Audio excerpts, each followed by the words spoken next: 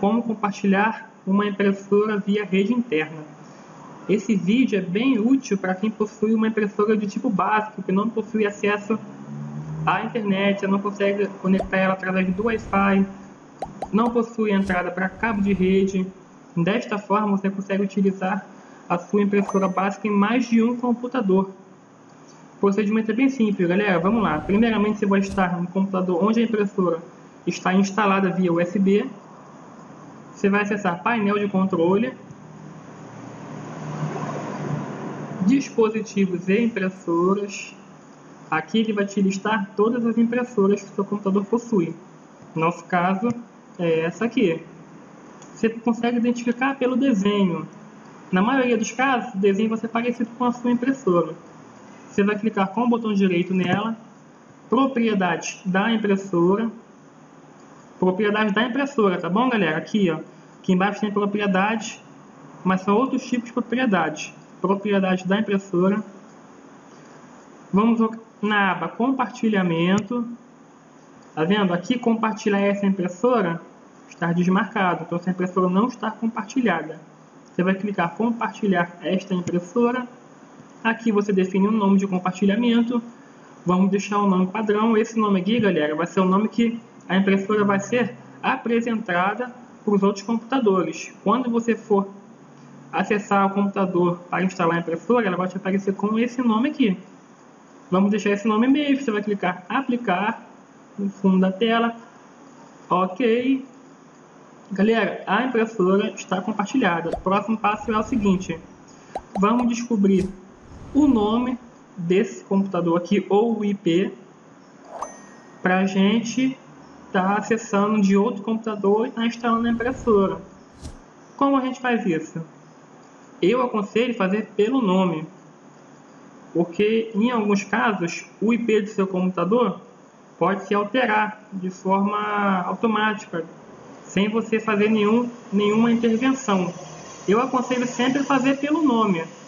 Tudo bem, galera? Podemos fechar essa tela aqui. Tudo isso ainda no primeiro computador. Nós vamos na este computador. No caso, o Windows 7 irá aparecer aqui meu computador. Você vai clicar com o botão direito, propriedades. Aqui ele te dá as informações do seu computador. Tá vendo? Aqui nós temos as informações do nosso Windows 10. Aqui é processador, memória, sistema operacional 64. Tá vendo? O que importa pra gente é aqui o nome do computador. O nome do nosso computador é JMR Info. Tudo bem, galera? Seu nome aí vai estar um nome diferente.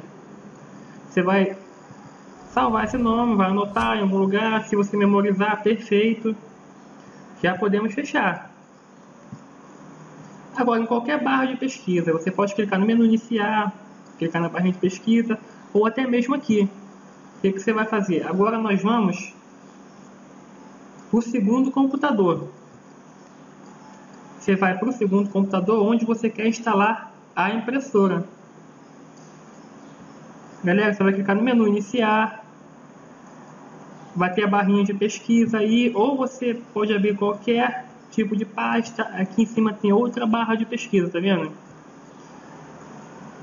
Tudo bem, estando no segundo computador no qual a gente quer instalar a impressora, você vai clicar barra invertida duas vezes, chamamos de contrabarra. Barra invertida ou contrabarra duas vezes, e você vai adicionar o nome do primeiro computador no qual a gente acabou de ver. Por que a gente está fazendo isso? A gente do segundo computador, dessa forma, vamos acessar o primeiro. Vamos ter acesso a tudo que foi compartilhado no primeiro, galera, entendeu?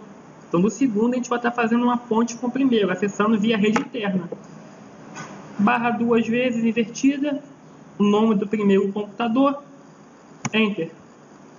Aí, galera, nossa impressora compartilhada já está aqui. Aqui eu também tenho uma pasta que eu compartilhei. Nós temos dois computadores aqui na loja. Para não ficar passando pendrive, bota o arquivo no pendrive no segundo computador, bota o pendrive no primeiro, não tem necessidade. Isso também serve para a pasta, tá bem, galera? Dá 2 cliques na impressora que você quer instalar. No caso, vai te pedir para instalar um drive aqui. No meu caso, não pediu, porque eu estou fazendo vídeo no mesmo computador.